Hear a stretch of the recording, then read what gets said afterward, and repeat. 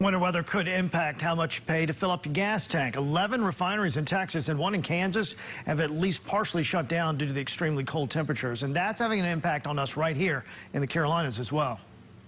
We're talking about millions of barrels per day of oil refining capacity that is lost to power outages, to freezing temperatures that have crippled refineries. The national average of gas prices now at $2.54. North Carolina's average $2.30. King says drivers can expect prices to go up as much as 10 or 20 cents in the coming weeks.